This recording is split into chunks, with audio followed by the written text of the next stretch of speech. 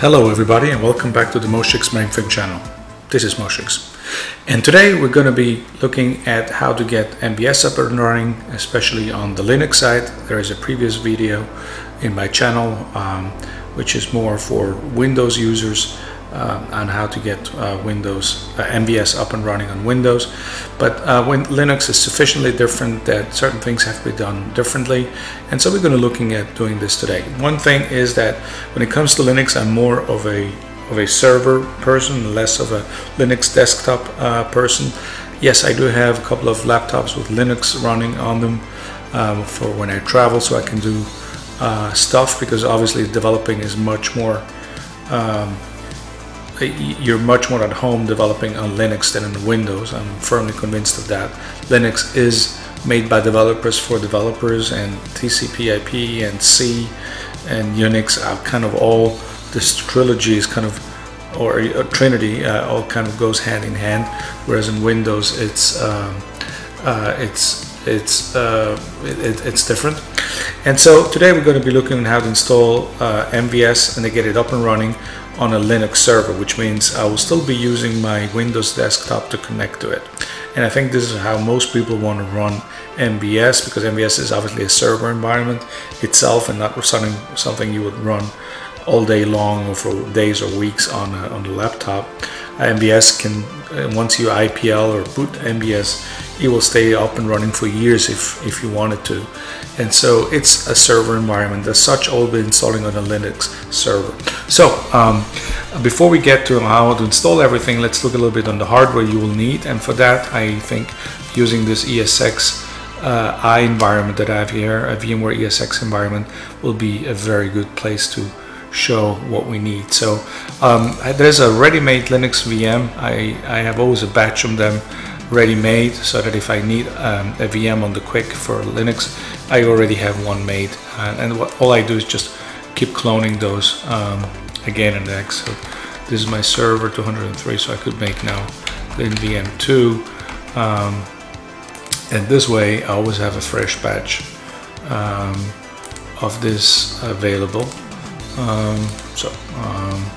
Put this on a non-SSD for the time being, and there we go. And so in just a few moments I will have a copy of this Linux virtual machine, so that I can now go about changing this one. So okay, this is almost ready, 70%, 77, 79, 86, 93, boom. And this is not even SSD, this is normal disk, but it's very fast. I have this server here, which is a ProLine ML350 Gen 9. I would advise anybody wanting to do ESXi at home to either go with Intel NUC machines, they're very small, very fast with SSD disks, or if you want to have a little beefier environment, go with an HP ProLine ML350. Gen 9s are kind of expensive still, but had very fast processors. But you can go with the Gen 7, they're still plenty good, or Gen 8 even. The Gen 8 machines, Generation 8 machines are very good, they're very cheap, and if you put 128 to 156 gig of RAM onto those and 4 or 5 disks in an RAID array, you can go a long way with these machines. So this is for people who want to build a home lab. So let's see what we need in terms of resources for getting MVS 3.8 running. Obviously we'll be doing TK4, because this is, in my opinion, the best way, the best experience if you want an MVS. Take the TK4 distribution. Let's look at edit settings. So this machine is with 4 gigabytes and 2 CPUs, which I think is way too much. So this doesn't really need more than 1 gigabyte of RAM, because our MVS can only address 16 megabytes of memory anyway. So we can even do, yeah, we could probably even do 512 megabytes. Okay, let's do half a gig, because we really don't need more than that. And we only need 1 CPU. That's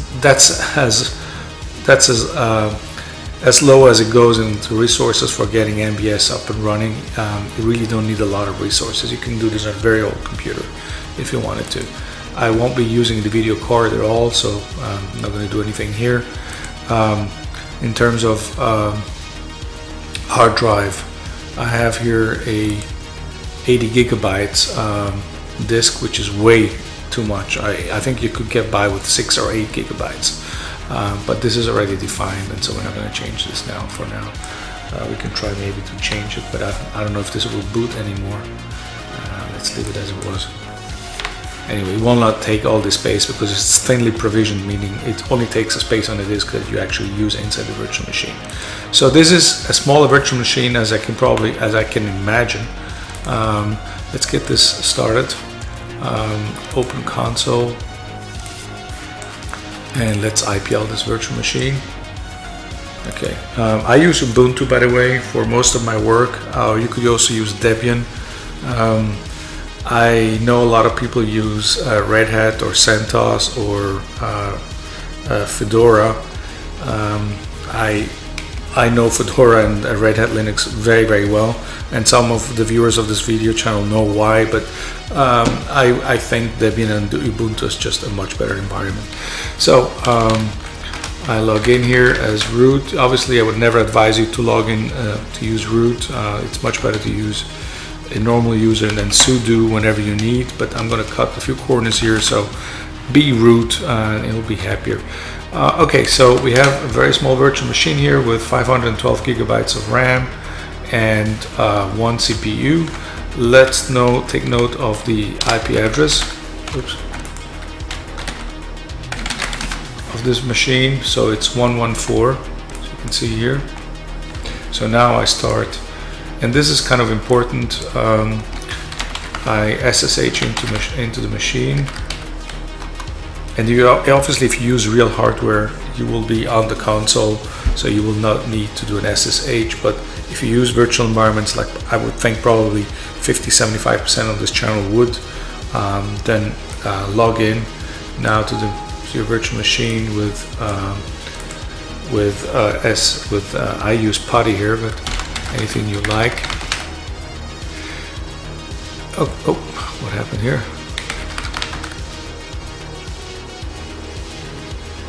I'm probably not using the correct address.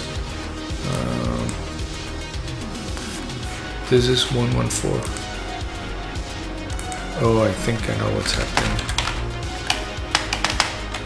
Service, SSH start. It's probably too late now. I'll probably have to restart this session. New session. And then we can also make the fonts maybe a little bigger. We have font size, let's make it 20, or maybe even 22. Okay, open. Why is this not working? Maybe I have to change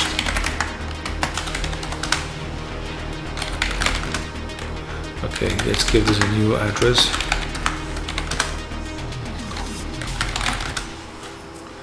Can we ping the outside world? Yes, we can. Okay, so let's try this just again. Appearance.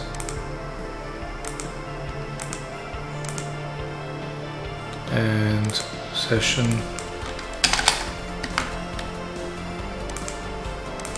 Okay.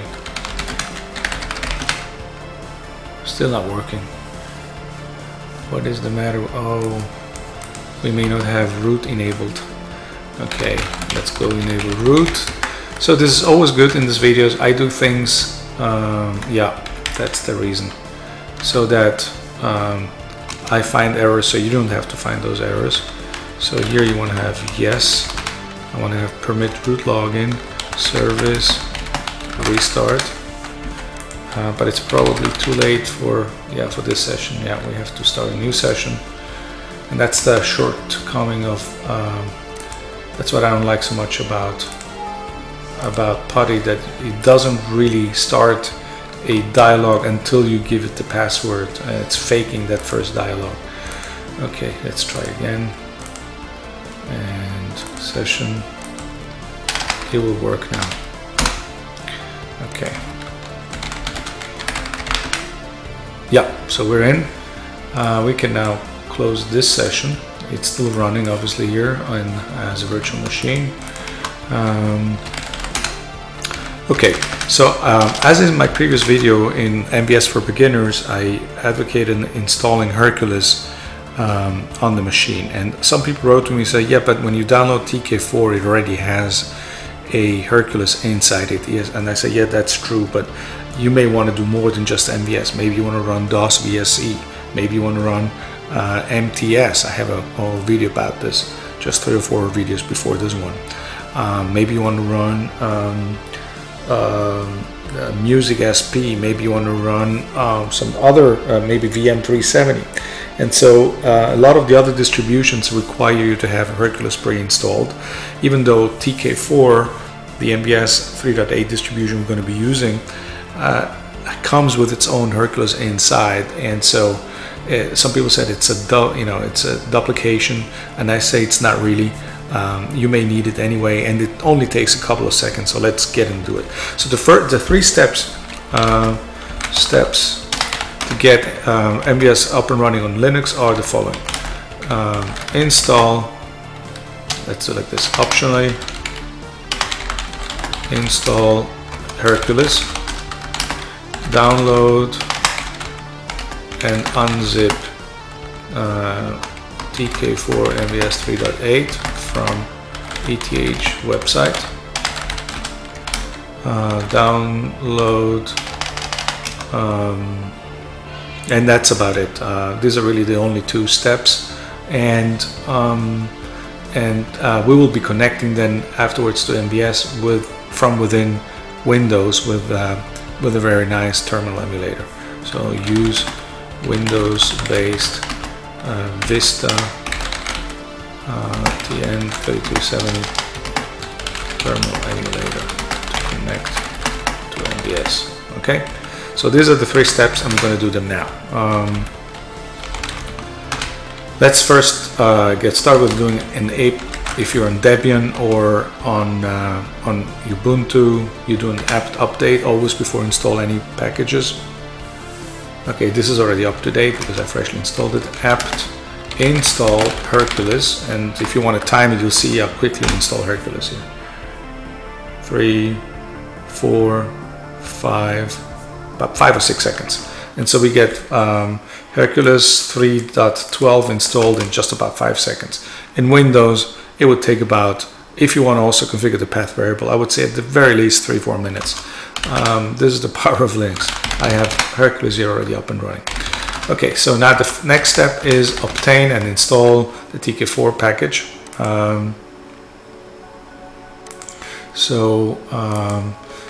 We go to a website called, you just type in Google, ETH TK4 MVS 3.8. Okay, ETH TK4 MVS 3.8. And if you do that, you'll land on this website. From this website, you go and install, you go to this last downloadable here called TK4 1.00 current zip, which is the same as update 8, but if you go to current, you'll always get the latest version, and there's no need to go to anything below the current version. So you don't actually download it here, and that's what happens if you click on it. Okay, so cancel. What you do is you right mouse click and say copy link address, and now that we've done this, we do here wget and the copy and paste with the right mouse click the link, and this will start downloading.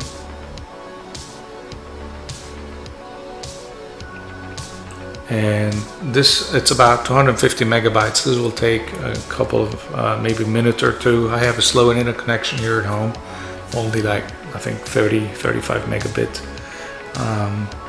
I could get, I guess, 50, I think they said I could get 50 or 100 megabit for $50 more per month, but I don't really need 70 megabit. I don't need 50 megabit either. If I have to do anything that requires a much faster connection, I usually put it on a USB drive first, and then upload it from the office or download from the office and bring it home.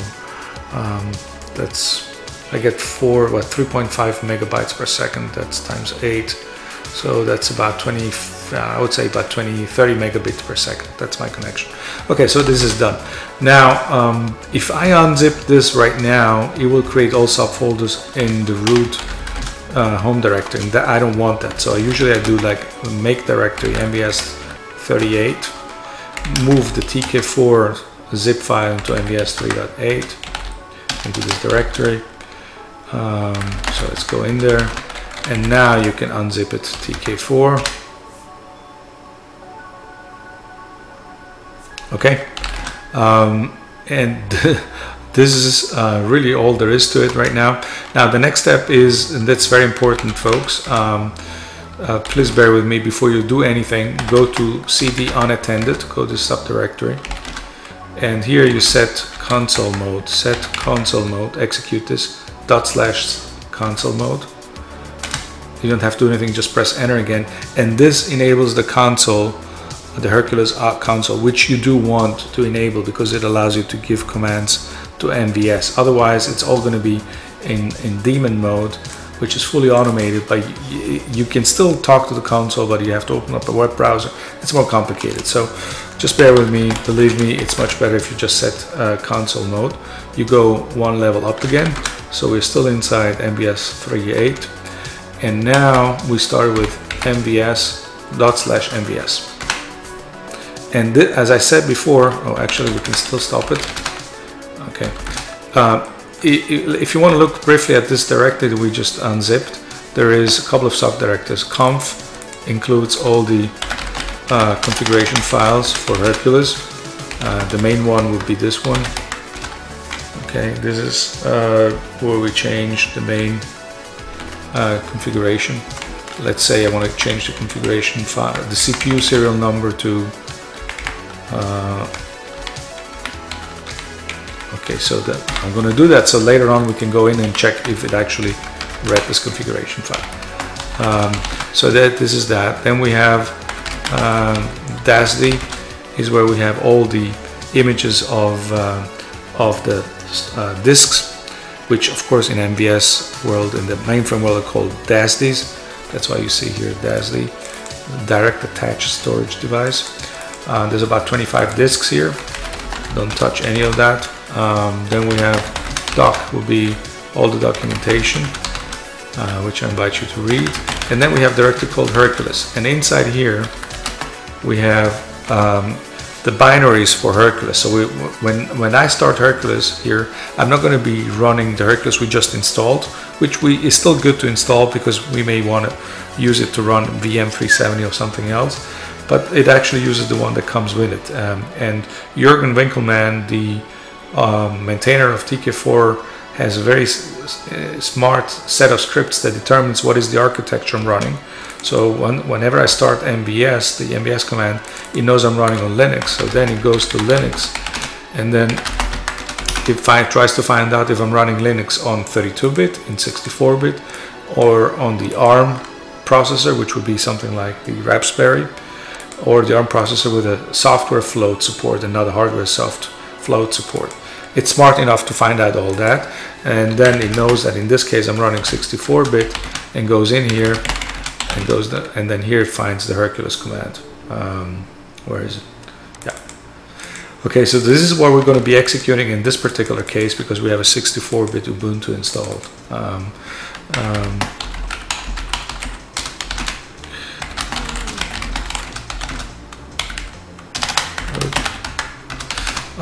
Then we have JCL is where we keep some JCLs we want to run. There is a dummy here. Let me see what this is. Nothing. Then we have local configuration, local scripts, the log files. During execution, all log files will be written to virtual printers inside this directory. We have the car punch, the printer directory. Well, the 3 printers will be printing to the reader directory, and tapes, and the unattended we just explained. So that's it. So let's get started by typing /MVS, and if you press the escape button, you can switch between the console view of the hardware. Okay, let's make this as big as we can. Okay, And if I press, and then we see all the devices here on the right side. If I press escape again, we see the console. So for instance, if I want to know the time that MVS they can tell me, I type /DT. Slash means this is a command not for Hercules, it's a command for MVS. D stands for display, T for time. Oops, D, and then it shows me the time. So right now MVS is already up and running. It's still IPLing, but I can do display A minus all active jobs, and it shows me all these jobs are already running here on the system. So now we know that the IP of the machine is 114.192.168.114, and so I'm gonna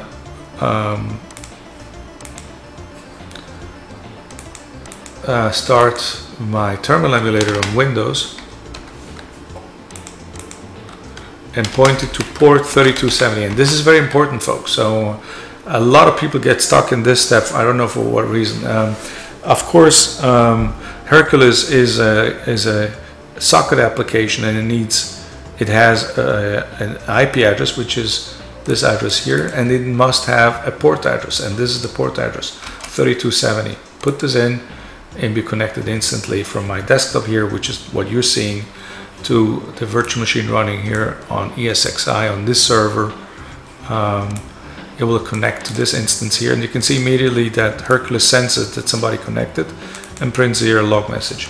So we're now connected to Hercules, and Hercules is MVS is up and running, and we are connected now to VTAM, which is this net job here running. That's VTAM. I'm sure a lot of people know or heard what this is. This is the telecommunication software in MVS. And if we press enter, it will ask us to connect. So we put in Herc01.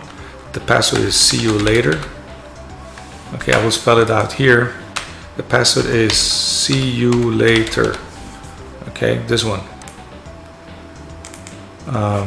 So that's the password. I press enter, and we log in for the first time. Okay, that's how easy it is. We could have all done everything I've just said in probably less than a minute.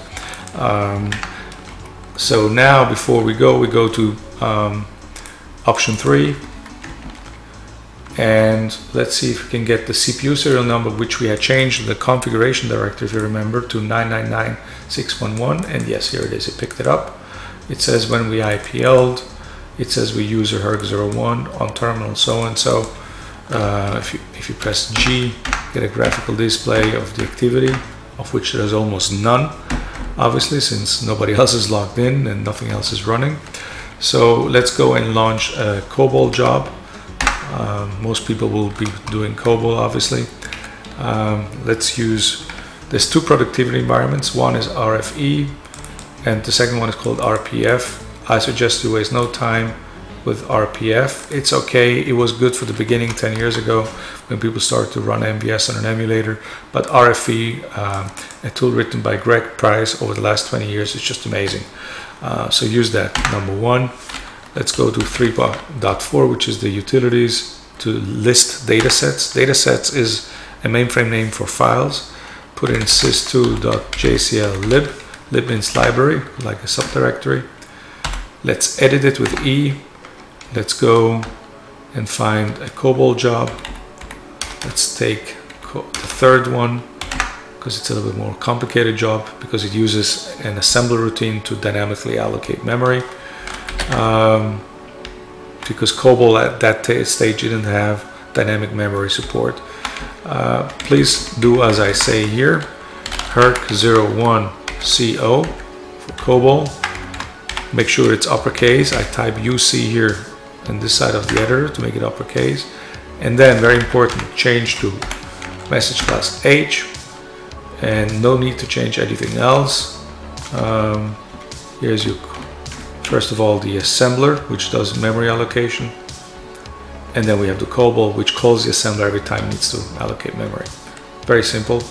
Let's run it with 9,999. We'll look for all prime numbers up to 10,000.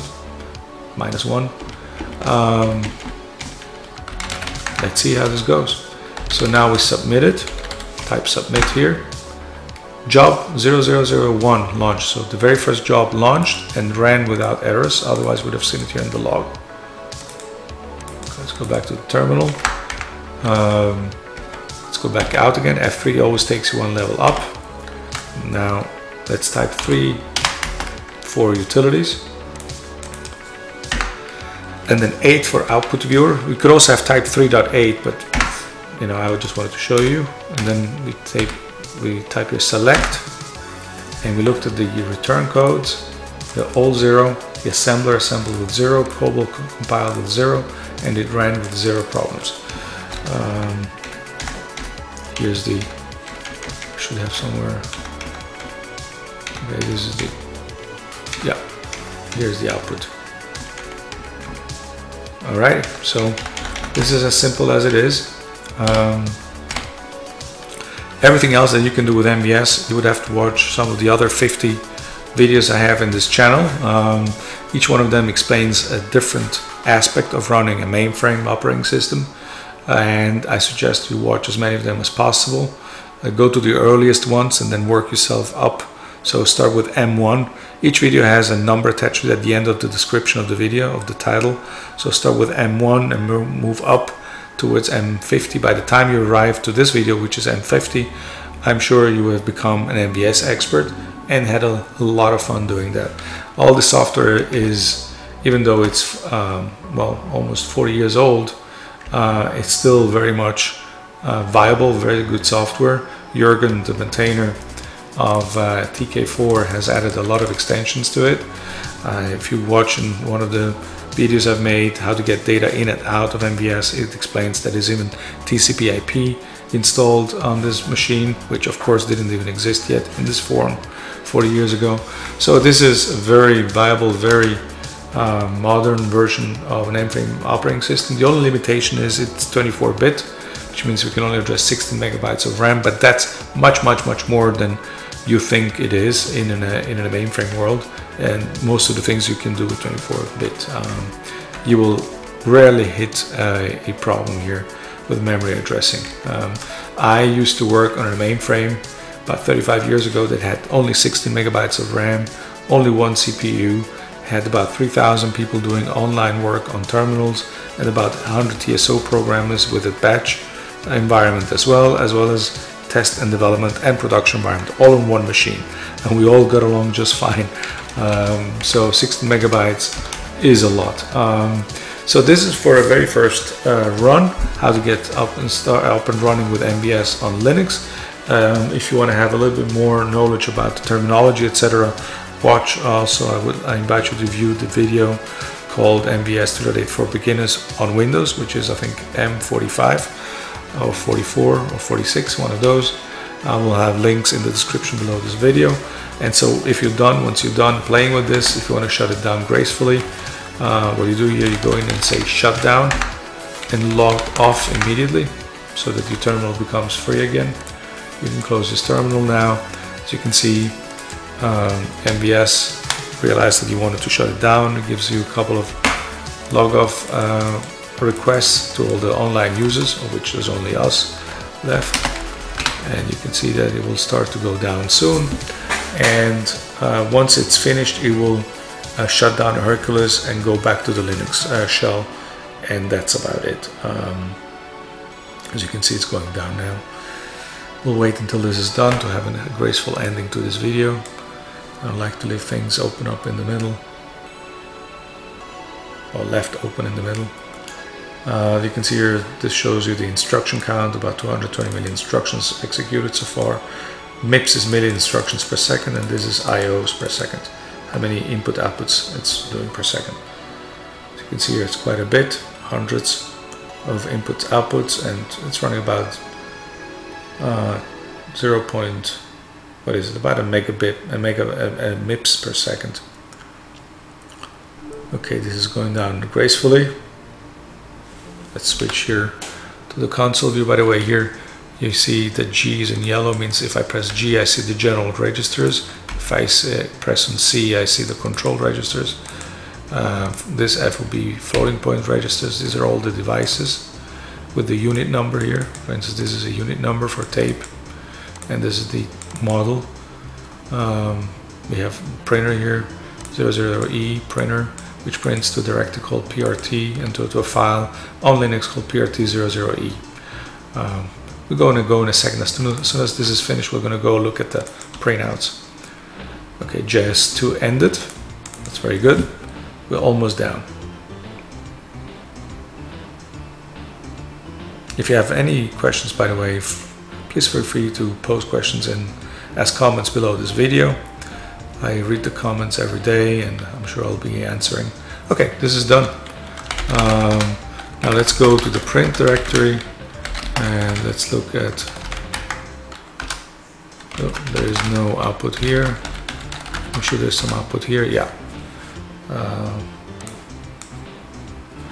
Perfect. Beautiful mainframe output. This is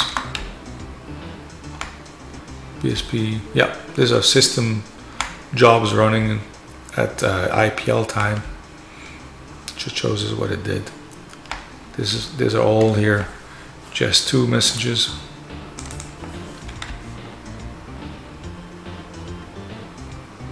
Yeah, so these all ran perfectly.